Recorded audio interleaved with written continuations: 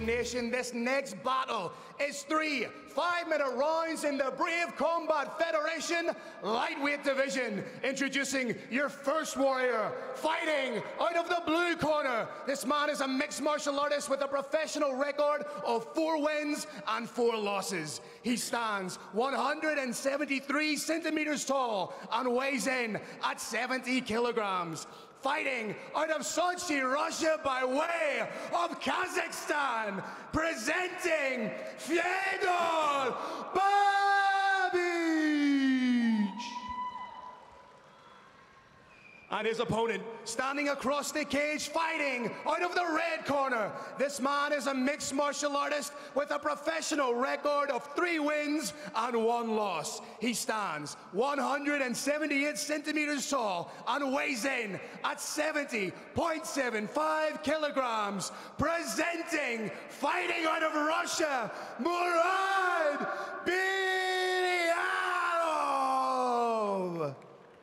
Once again, we might see a little bit of a striker versus grappler battle. I know that Babich definitely considers himself a striker anyway. He started training karate at age 9, went to kickboxing at age 16, and then shortly after that, just a year later, started training MMA at age 17. So again, experienced guys with lots of experience, with a lot of storied backgrounds in different types of martial arts. That said, Sebastian, it's been known for quite a while now. It was said by Bob Fitzsimmons around 1910. He said this was a boxing world champion. He said 9 times out of 10, the wrestler will win. Overhand right there from Fedor Babich hits the target in a big way. Bilarov seems largely unfazed by it though. But it was a good move of Babich to show some of that power early. Give Bilarov a little. Oh, staggered! There's it wrestling. What a takedown. I mean, Bilarov was on him in just a second, less even. Just took Babich down at will, and now we'll see what Babich has to work with on the ground. Sebastian, there's that shelf again. Habib is inspiring a generation of Russian fighters in a new and improved way to win in the cage. Absolutely, there he is hooking the legs, just making it so hard for Babich to get out of there and improve his position. Even if a fighter does manage to escape from that shelf, and it does characteristically happen, you're going to get punched in the face in doing it. There is no way to get out of that shelf and not catch something upside the melon. Absolutely, using the figure 4 hook her on the legs is Bilarov really committing to this position, and he's just so active. As soon as Babich starts moving, he has to eat a couple shots from Bilarov. So far, though, Babich will seem to be taking it in stride. Not all too phased by some of the strikes. They do accumulate, though. These only strikes to the body, these strikes to the head are a little bit like Money in the Bank. They're not going to end the fight right now, but over time they accumulate. They leave the opponent more tired, more shaken emotionally. So that's what you're looking at here. Money getting put in the piggy bank, shot by shot. Very well said, Kirk. Absolutely. It is a great investment, especially this early into a round. I mean, Babich showed off some of his power, and Bilarov was like, okay, guess what? You're showing off your strength, I'm showing off mine. So Babich doing his best to try to get up, but it's just so hard when his legs are hit together like that. Mixed martial arts was the modern incarnation of it. Was born in 1993, so 28 years ago, but it still continues to evolve. And this shelf that you're seeing here was developed here in Russia by a friend of Brave Combat Federation, Habib Nurmagomedov.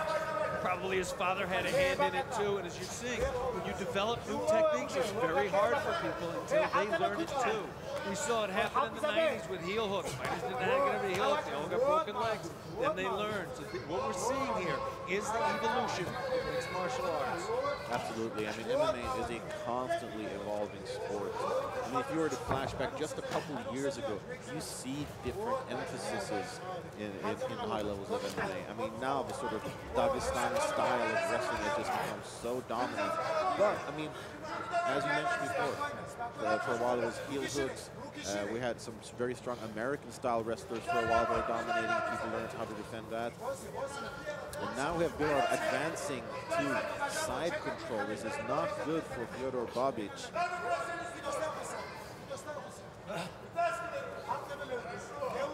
Babich from Kazakhstan, but actually trains here in Sochi. What Bilarov is looking to do here is step over his opponent's arm, trap it, and then rain down punches unmercifully. It was unsuccessful. He ended up in top half guard. Let's see what he can do with it. There's a knee shield. Knee shield is in place to protect the bottom fighter's head.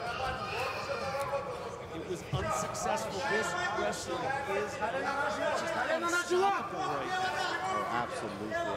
Babich, to his credit, he did a good job at defending there momentarily, but it's right back into square one. And now we have Bilarov once again putting their legs together and just making life miserable for Fedor Babich.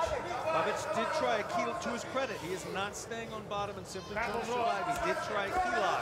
But the problem with attempting an attack is it leaves you open to your opponent progressing in his position, and that's what we're seeing here. This is a shelf mount with terrible elbows coming down. A couple seconds left in the round. Past the side and ding! Round ends. There is no question. I would argue it was not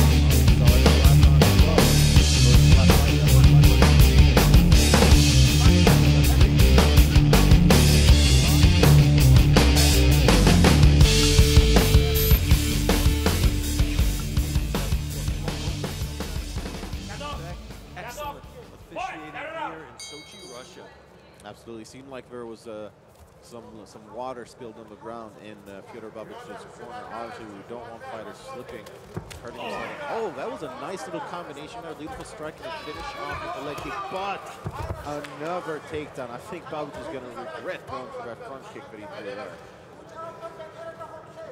It's a problem in this sport. Everything that's going to give you a reward is also going to give you a risk. If you want to move around and throw light shots at your opponent that are never going to stop the fight, you can do that. You can do that for 5 minutes if you back up a lot. But if you set down on your shot, you sink down, you throw a shot that could end the fight, you can get taken down. That's what we saw happen right here. And again, we see Bilarov on top, threatening a side control, threatening the shelf. He's now got full side control.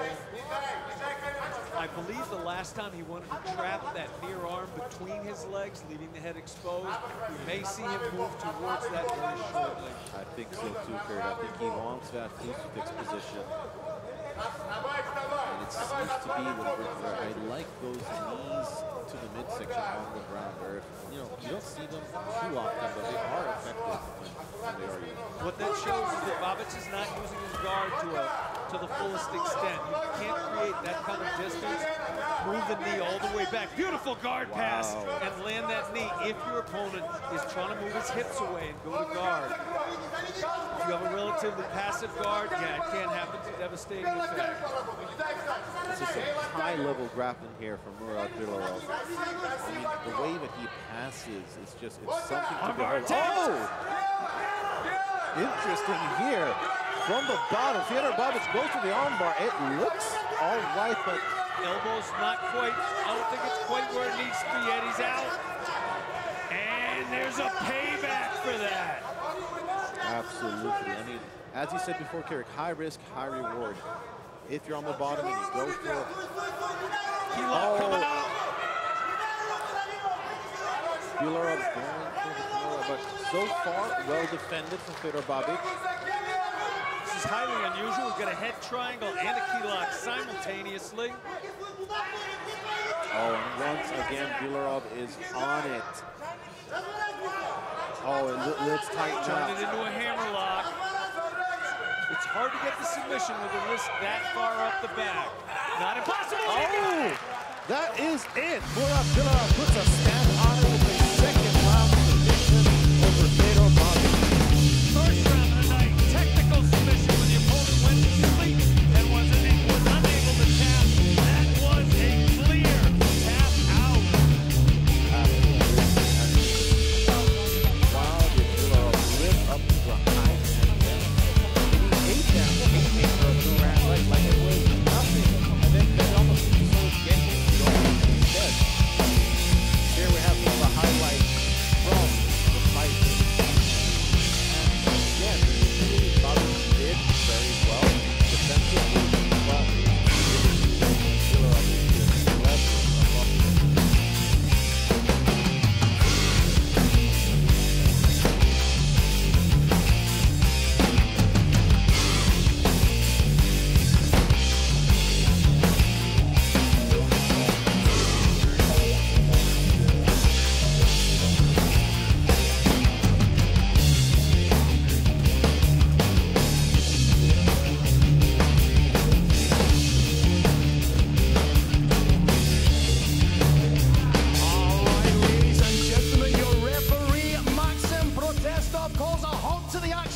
At 2 minutes and 42 seconds of round number 2. Declaring your winner via submission due to Kimura, fighting out of the red corner, Murad